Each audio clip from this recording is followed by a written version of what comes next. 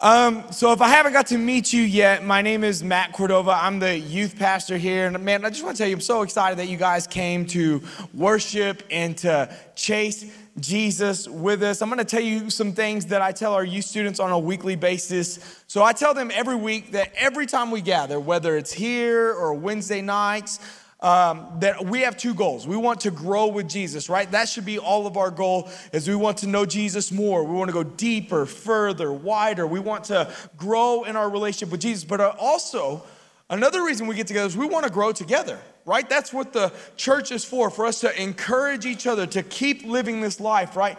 There's a quote that I'll tell them is that if you want to go fast, go alone. But if you want to go far, we go together. How many of you know that God has called us as the body of Christ to go far, go until he comes back? So if this is your first time here, we are a verse by verse. We go verse by verse through the Bible. We've been in the book of Luke.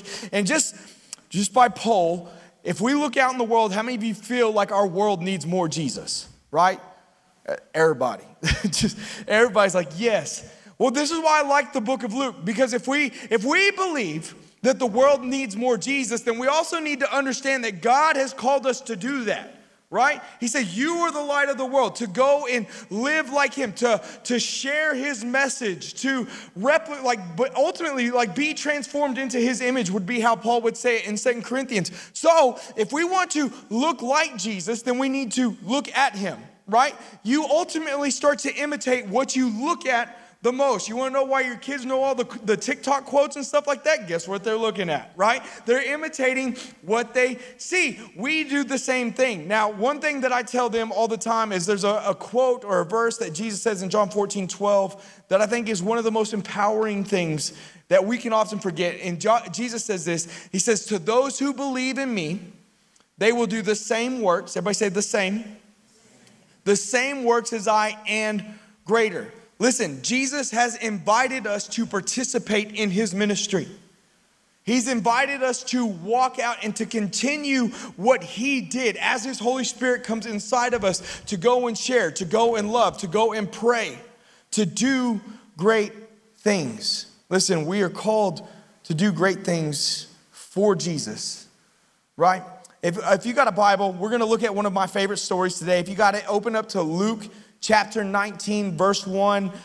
This is also a great time to download our app. We have a kind of a fill-in-the-blank style notes in there.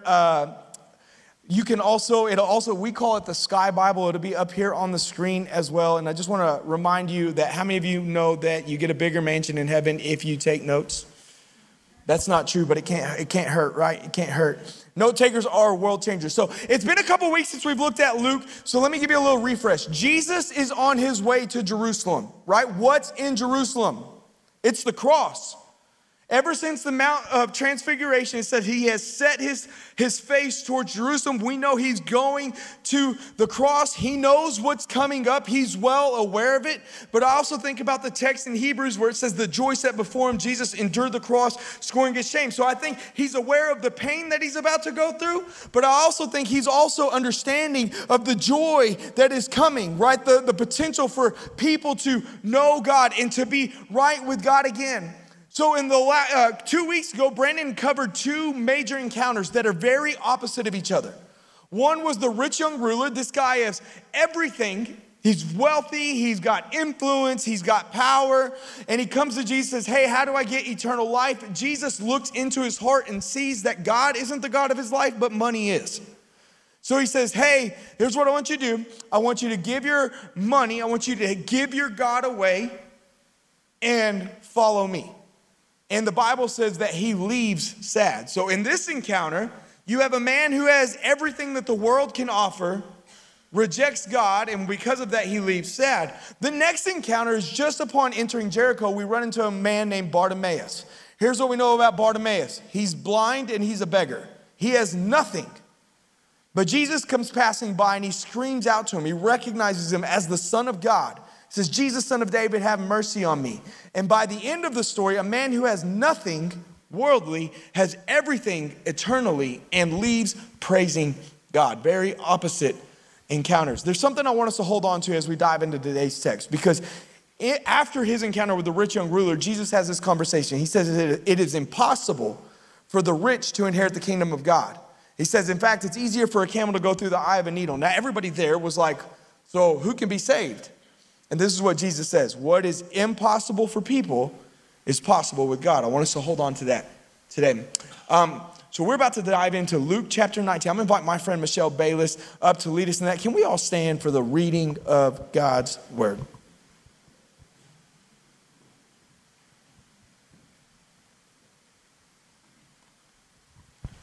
Good morning. My name is Michelle Bayless. I attend the City Church with my kids, Emily, Ashton, Xander, Jaden, and Kinley. I am part of the Gonzalez City Group, and I also volunteer with First Impressions and City Youth every week. Today we're going to be reading Luke 19, verses 1 through 10. Jesus entered Jericho and made his way through the town. There was a man there named Zacchaeus. He was the chief tax collector in the region, and he had become very rich. He tried to get a look at Jesus, but he was too short to see over the crowd. So he ran ahead and climbed a sycamore fig tree beside the road, for Jesus was going to pass that way. When Jesus came by, he looked up at Zacchaeus and called him by name. "Zacchaeus," he said, "quick, come down. I must be a guest in your home today." Zacchaeus quickly climbed down and took Jesus to his house in great excitement and joy. But the people were displeased. "He has gone to be the guest of a notorious sinner," they grumbled. Meanwhile, Zacchaeus stood before the Lord and said, "I will give half my wealth to the poor, Lord, and if I have cheated people on their taxes, I will give them back 4 times as much." Jesus responded, "Salvation has come to this home today. For this man has shown himself to be a true son of Abraham. For the Son of Man came to seek and save those who are lost." You guys can be seated. Thank you, Michelle. Let's pray. So, dear Heavenly Father, God, we just thank you for your word. God, and I pray that it would strengthen us, stretch us, challenge us, and mold us. And we ask this in Jesus' name. And everybody said, amen. Are there anybody in here like moviegoers, like you love the movies? Some of you are like, I don't know if I can raise my hand in church. Yeah, okay. Yeah, like any moviegoers? Yeah, like, okay, so we love movies. Is there anybody here that goes to the movies so much you should have been an investor? Anybody? Okay, we're not the only, it's so freeing in Jesus' name. I love that. We love movies. Like our ideal date night when we were like dating and then when we were married before kids was like, we were going to go to dinner and a movie. And then they started making movie theaters where they bring the food to you. And we were just like, this is the world. Like we are moving in the right direction. And then after that, we had a kid, and Bradley's now at the age where he can go to movies. So we have a legit reason to go watch animated movies. So like we're about all the movies. But here's the kind of the idea I want to work around is what makes a great movie? What makes a great movie? Now, I think it's different for different people, right? If we're going to be completely honest, we have different tastes. We have different things that we like. For example, we have some people in here that like action-packed stuff, like movies like Avengers or Creed. Like that's kind of your jam. You're like everything's building to this big fight scene, and after you buy the movie, maybe you just skip to that scene and you watch it over 45 different times, and you're like, this is my thing. Like you just like action-packed stuff. You like seeing people get punched in the face. Okay, that's just how it is. That's your kind of movie. For some of y'all are romance people. You're just like, man, there's a guy and a girl and there's distance or problems. She got kidnapped or speaks a foreign language. He's in debt. Like they end up together somehow. You know what I mean? It just always works out in the end. That's you. Anybody like scary movies? Okay, we're going to pray for y'all in the red room after service. Do not sign me. I'll cry. Don't sign me up for scary. For me, I'll tell you what makes a good movie.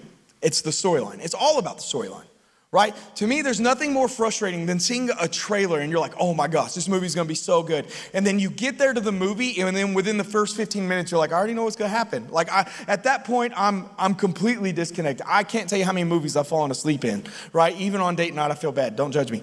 But for me, my favorite movies are the movies that keep you on edge.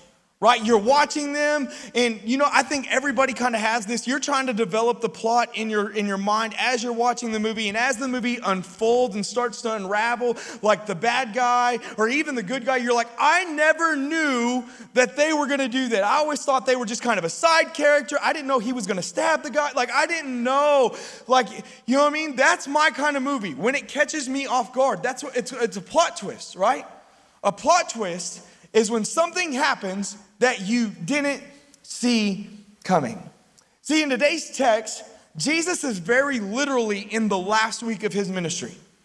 He's very literally in the last week of his ministry. He's passing through Jericho, and he has two major encounters. He's got blind Bartimaeus on one side, and he's about to have another on the other side. Now, Jericho is a highly trafficked place, right? And word has gone out that Jesus is passing through, and because Jericho is highly trafficked, there are tax booths all around it. And that introduces our next character. It's a man named Zacchaeus. Now, here's what we know about Zacchaeus. One, he's a tax collector. Tax collectors were like the worst people in Jewish culture. Like, they were seen as the worst of sinners. And here's why. Most of them, actually, they were Jewish people working for the Roman government. So they were Jews working for those unclean Gentiles, right? And then there was usually a tax for everything. Like, Rome taxed people for everything. So they were taxing their own people for this oppressive government. And many of them were extremely wealthy because they would overtax and pocket the money.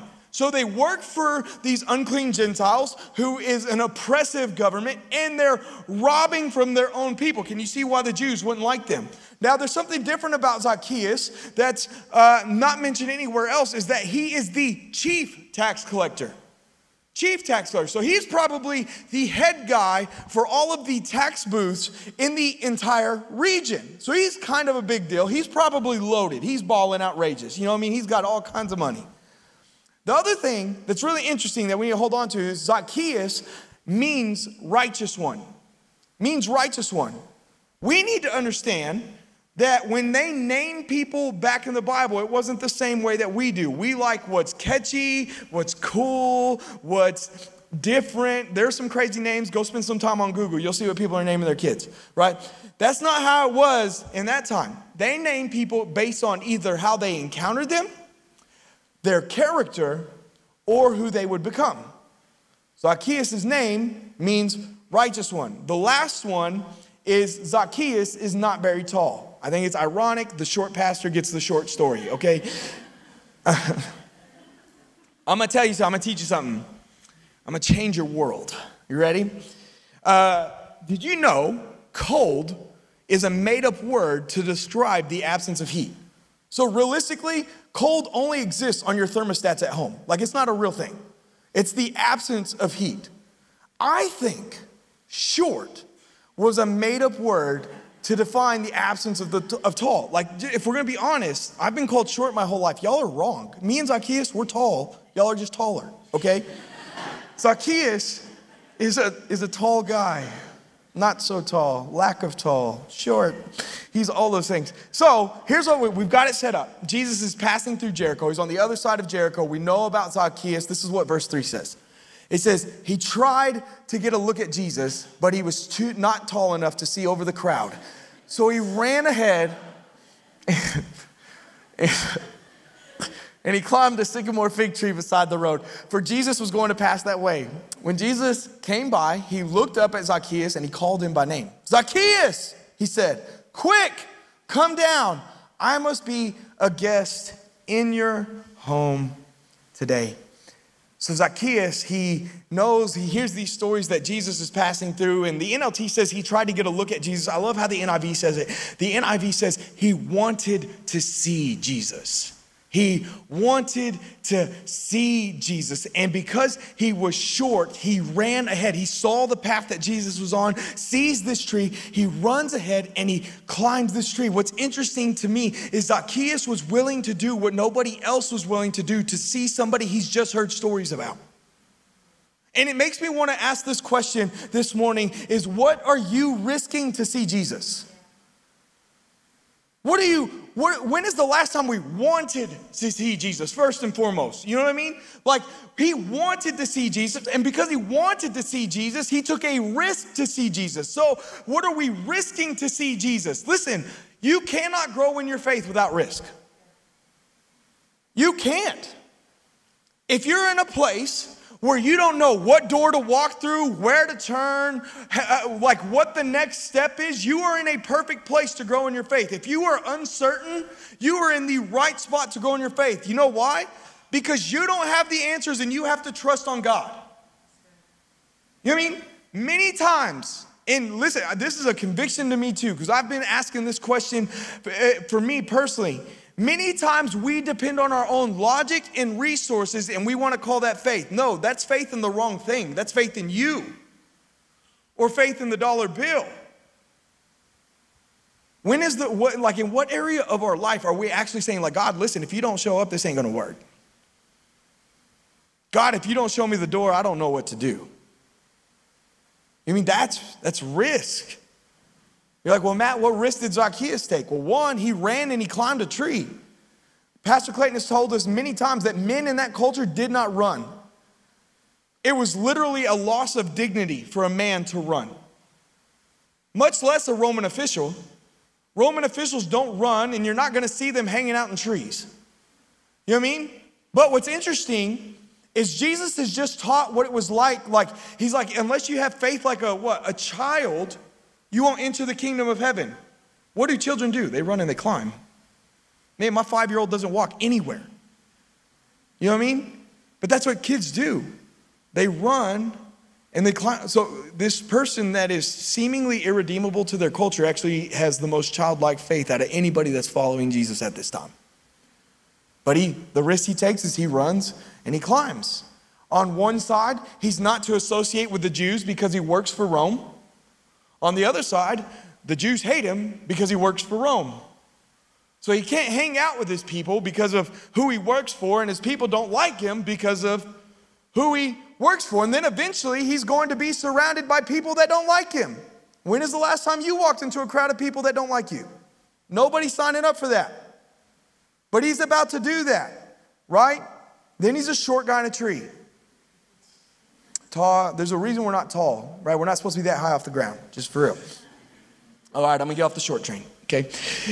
Here's what hits me. When I was studying this is what stands out to me, is that Jesus sees everybody who takes the risk. Jesus sees everyone who takes the risk. When I was running through this, like one of the first stories that comes to my mind is this woman with the issue of blood for 12 years. Right, Jesus is there, a guy named Jairus' daughter is sick, and he's like, hey, Jesus, can you come heal my daughter? And Jesus starts walking to where his daughter is, and there's a tight crowd. The language, the original language uses a word that says like the crowd was so tight as if to crush a man. And then you have this other character, this woman who's been bleeding for 12 years, who's used all of her resources, spent all of her resources on doctors who don't have the answer or the solution. And she hears that Jesus is passing through, and in her mind, she's like, if I could just touch his jacket, if I could touch his cloak, I'll be here. It wasn't like, hey, if I could ask him, or hey, if I could, if he would just pray for me. It was like, no, if I could just touch his jacket. So what does she do? She pushes through this tight crowd and lays her hand on his cloak, and the Bible says that Jesus felt the power leave him. What was her risk? She's not supposed to be in the crowd. Jewish cleanliness laws, she's supposed to be away from everybody. But because of her faith in who Jesus was, she pushes through the crowd touches his cloak, then Jesus feels the power leave. And I love it because at the beginning of the story, we don't know what her name is, but at the end of the story, she's referred to as a daughter of God. Because she took the risk. What about Bartimaeus? Bartimaeus' livelihood is dependent on where he's stationed. If he's not on a highly trafficked road, he's not going to get a whole bunch of money and food. So he's on this highly trafficked road, begging so that he can make it another day. And he hears this crowd pass by. They're like, hey, what's going on? He's like, well, Jesus is passing through. And he starts to shout, Jesus! Son of David, have mercy on me. The crowd, dude, be quiet. You're embarrassing us. Could you keep it down, please? And Barty just shouts louder, Jesus, Son of David. Here's what's interesting to me. There is a crowd full of people surrounding Jesus. It's loud. And you have one man yelling over here. Which one did Jesus hear? The one who took the risk. Then you got Zacchaeus here, and he's doing everything that he can to see Jesus. Jesus sees everybody who takes the risk. Now, I think there are a couple things that keep us from taking risk. One is I think we've gotten too comfortable. Listen, if you know my story, before we moved to the city, I was leading a church in Panhandle. You know what I mean? And, you know, the statistic at that time, and I think it's around the same, was somebody that was considered a committed Christian went to church once every 6 to 8 weeks. Once every 6 to 8 weeks. That was like, man, I'm a Jesus follower. I'm once every 6 to 8 weeks. By the way, there's not a scriptural backing Lone Star Christianity or like Lone Ranger Christianity. You know what I mean? There's not a scripture that supports that. So COVID hits, and we all have to shut down, and there's an uproar from the Christian community, right? They're taking church away. We're being persecuted. After hearing that uproar, I'm excited for when we open up. I'm like, this was our trend. Maybe this is what it takes to shake the trend. We get back into church, and it's still the same thing. We wanted to fight for it when it was being taken away. But what is a necessity in our life has now become a negotiation. You know what I mean? We've gotten just too comfortable with, hey, do you feel like going to church this morning? It's interesting if we understood that the reason we go to church is not for us, but to praise God and to encourage other people, I think we'd shift our perspective. Hebrews 10 says, don't stop gathering, but continue to encourage each other on. What if the person down the road from you needs your worship? Not you worshiping them, but to see you worship God. You know what I mean? We've gotten comfortable with chasing sports more than chasing Jesus. We've gotten more comfortable with reading text messages and emails than we do our Bible. And I actually think it was Zacchaeus' discomfort that caused him to run ahead and climb the tree. You know what I mean? He's a Jew and he's hated by Jews. He's rejected and despised by them. He works for a system that doesn't care for him, just what he does. And he knows, he is conscientious of the fact that he's robbing from his own people. But now there's this guy that is going through town who he knows, he's heard stories, has healed the sick, who sits with sinners, and more specifically tax collectors, right? And he sees the rejected of society. He's like, listen, I've got to move. I'm not comfortable where I am. I've got to go. Hope is passing right in front of him. So what does he do? He runs ahead, he climbs the tree. So one, I think we've gotten too comfortable. The other one is I think we're too worried about what others think. I think we care way too much. Listen, we don't go ask people to pray for us because we're worried they might judge us. But how is the church supposed to encourage you to go forward with your faith if you don't allow them to come alongside you in your faith? For many of us, like this is our worship stance. We stand like this. We're afraid to raise our hands or, fall to our knees. Like, well, Matt, that's just girly. Okay, well, let me tell you a story about a man named David. Okay, David, this guy's a king. He slayed giants, killed lions, and killed bears. And in this story, the Ark of the Covenant is coming into his town. The Ark of the Covenant's a big deal because that's where the presence of God resided. So as the Ark of the Covenant is coming into his town, the Bible says that David is like jumping and dancing and singing and going crazy. And he's wearing like, it's a priestly garment, a linen ephod. It's like he's in his underwear. Basically, like, I don't encourage that on Sunday mornings. Hear me. But the attire. You could do the action, not the, you know what I mean? But David is like so excited that the presence of God is in his place that he goes and he starts dancing and he's going crazy. That's what mattered most to him.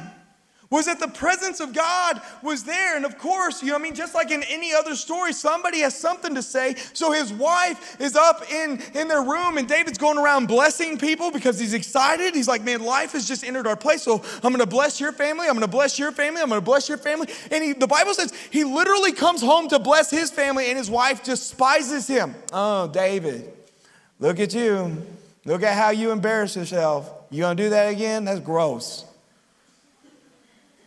And I love David's response.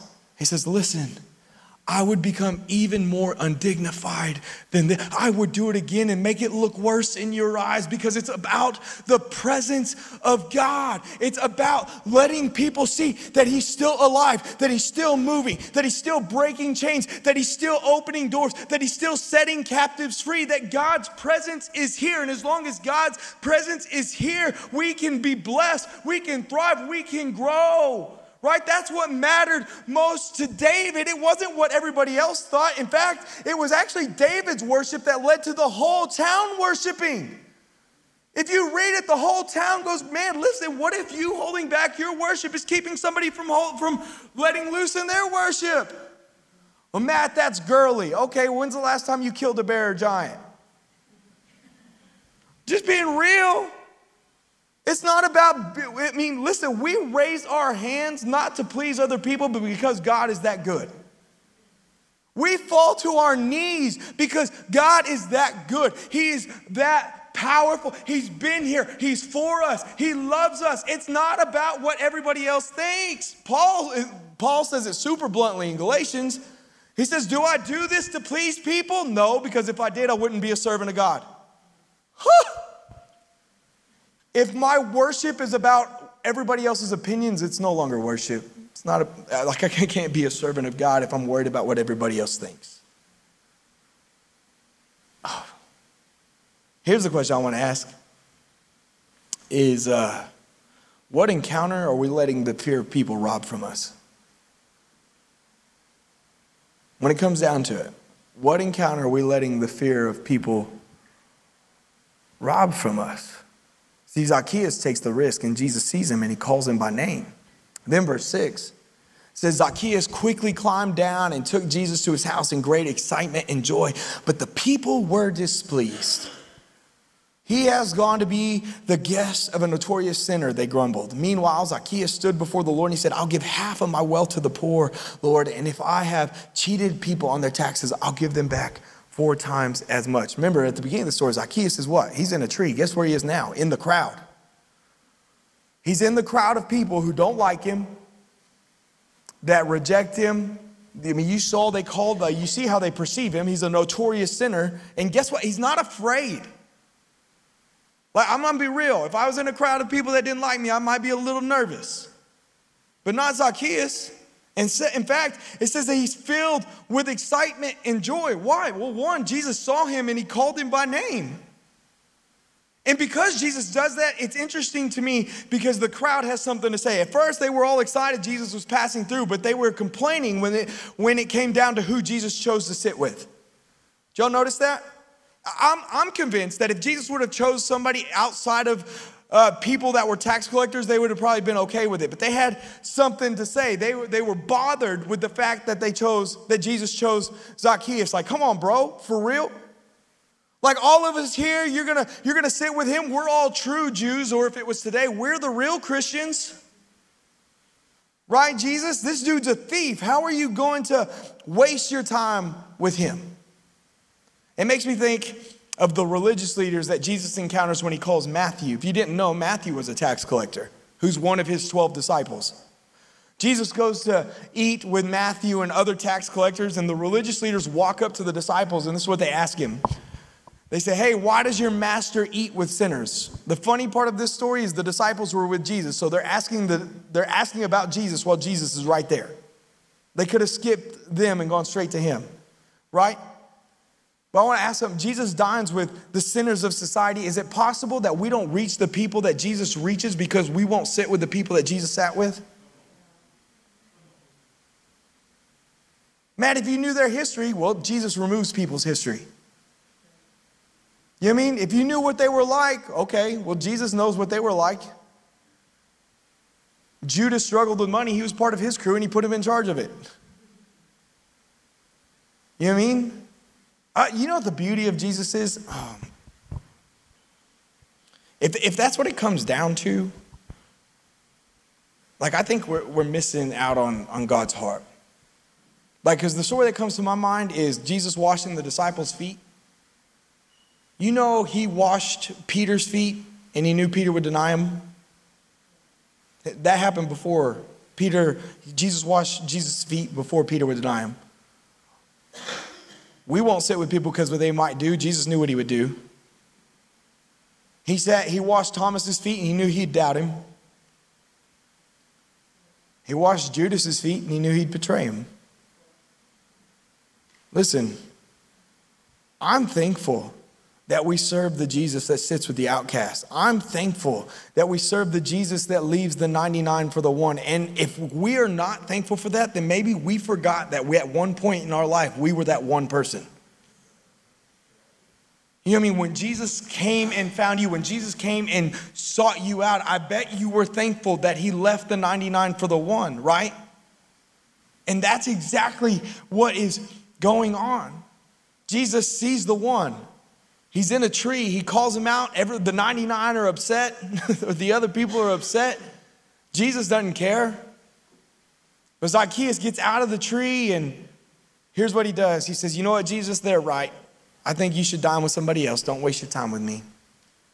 No, that's not what he does. In fact, he does something that I think is pretty radical. He publicly repents, right? He publicly changes direction. He publicly changes his mind. He didn't do it in a closet. He's like, hey, Jesus is right here. I'm going to do it right now. He says, I'm going to give half of my wealth to the poor. And Jesus, if I've cheated somebody, I'm going to give them back 4 times, which is way more than what the religious law required. Now, here's the question. Why? Because Jesus saw him. He does this because Jesus saw him. See, I told you, we looked at the beginning and it says Zacchaeus wanted to see Jesus. But the truth is this, Jesus was actually looking for him. Zacchaeus wanted to see Jesus, but Jesus was looking for him. See, something we need to understand, Brandon mentioned this in his message too a couple weeks ago, is Jesus is the one seeking us out. Remember, he leaves the 99 for the one. He's looking for the one. He's seeking us out. And if you're here today and you've said yes to Jesus, it's because he sought you, found you, and he gave you sight like he did Bartimaeus. It's because he's seeking us out. The crazy part about this story is, I don't know if you've looked up sycamore trees, but they have giant leaves. It would have been easy for Zacchaeus to hide himself from Jesus. But instead, Jesus still called him by name. Why? Because he's looking for him. And the same is true today. For some of you, maybe you came in looking for hope. You're in a spot, you're like, man, I'm at rock bottom. There's nowhere to go. I don't know how I'm gonna get out of here. Marriage is in a wreck. My finances are in a spot that I don't know what to do. Some of you, maybe you're looking for healing. You've been battling with a sickness for a long time. You're like, medicine's not working. I've seen the doctor I don't know how many times. Like, I don't know what's going on. Maybe you're looking for change. You feel like you're stuck in this constant cycle that's terrible. Maybe you're here looking for direction. I'm telling you what you're looking for. You're looking for Jesus. You're looking for Jesus. But if I'm going to be completely honest with you, Jesus is looking for you. And he's calling you by name. He's not calling you, hey, bro, girl. No, he didn't say, hey, dude, you in the tree. He says, Zacchaeus. Can I tell you something? The King of Kings knows your name. The creator of the universe knows your name. In fact, the Bible says that his thoughts about you outnumber the grains of sand. About you individually, not you as humanity. Psalms 139 says that his thoughts about you outnumber the grains of sand. You matter to the King of Kings. And it doesn't matter how hard you tried to run or how far you try to run. The Bible says you can go to the tallest peak, he's there. You can go to the deepest valley, he's there. It doesn't matter how hard you try to hide. He sees you and he knows your name. And I love this because Zacchaeus, when he publicly repents, he doesn't do that to try to get right with Jesus. Hold on, Jesus, like before we could be good, let me do all this stuff. I did all these wrongs, let me clean myself up. It's not how it goes. He repented because of what Jesus did. Isn't that what we do, church? Because of the finished work of the cross, because of him defeating death in the grave, because of him giving us salvation, we repent, we change directions, we turn our minds. It was all because Jesus saw him and he called him by name. And I love verse 9 and 10. It says Jesus responded, salvation has come to this home today. Salvation comes when we respond to Jesus calling us by name. Salvation has come to this home today. For this man has shown himself to be a true son of Abraham. For the Son of Man came to seek and to save those who are lost. See, in Jesus' final week, he's still changing people's lives, right? He's not upset about the interruptions of the rich young ruler or upset about blind Bartimaeus yelling for him, or he's not even trying to rush this encounter with Zacchaeus. He's like, hey, I'm gonna go dine at your house. Jesus is still on mission in the last 7 days of his life. And he's still focused on why he's sent. But I want to show you the plot twist of this entire story because it's all around Zacchaeus. In the beginning, Zacchaeus is a thief. But at the end, he's overly generous. In the beginning, he's an outcast. In the end, he's a son of Abraham. In the beginning, he's a sinner. But right now, he is the righteous one. Do you remember what his name meant? His name was a revelation of who he would become, not who he was in that moment. He was once rich and lost, but now he is seen and saved into his culture. He is seemingly irredeemable. But now he's the Son of God. Now he's got salvation. Do you know how his story ends? History tells us that he would continue to grow in his faith and serve Jesus the rest of his life. In fact, he would become the bishop of Caesarea. R.C. Sproul says this when he talks about it. He says, so this little man who climbed the tree to see Jesus left the lucrative money-changing tables at the crossroads leading to Jerusalem and became a spiritual leader in his church.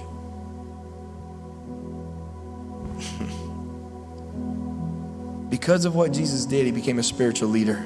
Leader in his church. That's what Paul tells us to do in Romans chapter 12, verse 1. Some translations say in the light of the mercies of God. The new NLT says because of what God has done for you, you should offer your life as a living sacrifice. He says this is your logical worship. Because of what God's done, we should live our life for him. That's what Zacchaeus did. He's like, man, because Jesus saw me, I'm gonna chase him. Because Jesus saw me, I'm gonna tell people about him. You see, I told you at the beginning about the rich young ruler. Zacchaeus is literally the opposite of that. It's amazing to me that Jesus would teach this moment where it's like, it's impossible for a rich man to inherit the kingdom of God. In fact, it's easier for a camel to go through the eye of the needle. And just a couple days later, he shows how possible it is with him. You see, it's only Jesus that can take us through the eye of the needle. Rich man couldn't give up his God. Zacchaeus realizes that money's just gravel in heaven. Jesus is what it's all about. So maybe you walked in today and you're like Zacchaeus. Maybe you're lost. Maybe you feel alone. Maybe you feel rejected. Maybe you feel outcasted. Maybe you feel terrible about what you're doing or what you've done. Maybe you're here, you're wondering if there's hope. Man, can it change? I'm here to tell you that there is. It's in Jesus. And just like with Zacchaeus, Jesus removes your history. I heard one pastor say it this way. He says, he removes your history so that you could live out his story. He removes your history. He removes your scorn. He removes your shame, and he replaces it with salvation and righteousness. Why? Well, he said it in verse 10, because he came to seek and to save the lost. You see, that's the ultimate plot twist. It's not do better and try harder. It's believe and follow me. And maybe you're here and you feel like that's you, that Jesus is calling you by name. Man, I just want to encourage you to fill out our form on our app, scan that QR code, because we want to celebrate that moment with you. The Bible says that if you believe in your heart and you confess with your mouth that Jesus is Lord, you will be saved. That is recognizing the fact that, man, we are sinful people. But God so loved the world that he sent Jesus. And if we believe in him, that we'll have eternal life. We want to celebrate that moment with you. Heaven is. We do too. But for everybody else that said yes to Jesus, the other thing we need to see is Jesus' mission, right? I came to seek and to save the lost. How many of you understand we're called to do the same thing? Matthew chapter 28, you have the Great Commission where it says, go and make disciples of all nations. The Greek word for go is wherever you're going. Wherever you are, make disciples. Listen, when you're at home, you're making disciples. When you're at work, you're making disciples. When you're making your kids lunch, you're making disciples. When you're at the movies, you're making disciples.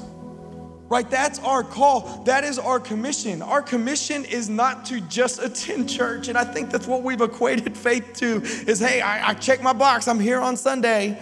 I did my YouVersion Bible reading plan. We're good. No, like this is for us to be encouraged to continue to live out our faith so that when we walk out these doors, we understand we're walking out into the mission field.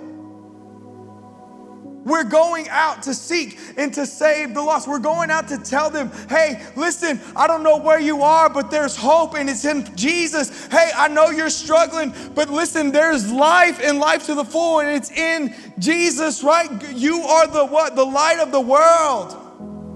Is what Jesus said. Nobody lights a candle and puts it underneath a basket. No, they elevate it. They put it on a shelf so it lights up the whole room. So go let your good deeds shine. Why? So people will praise your Father.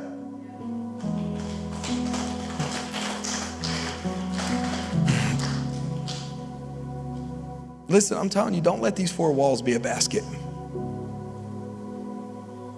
We come here and we build each other up.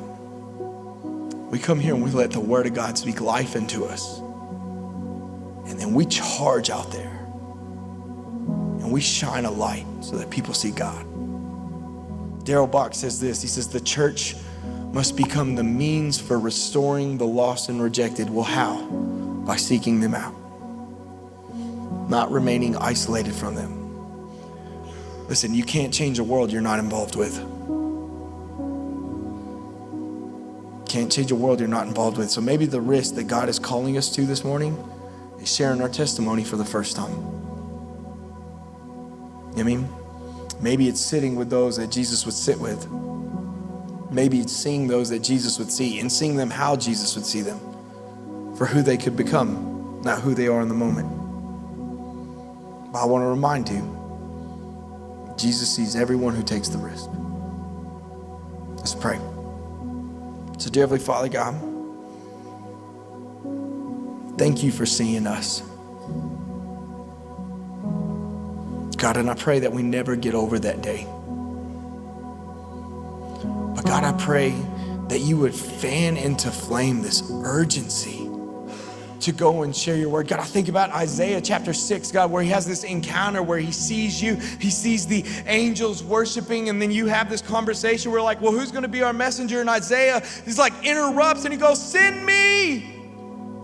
Send me. God, I pray that that is the cry of our heart, God, that we would go and seek and save the lost, that when you're looking for somebody to send, that we would say, God, send me. I'm your guy. I'm your girl. God, let me be the one. But God, I pray that you would, man, just take the comfort away. Challenge us, push us, convict us. In Jesus' name, and everybody say, amen.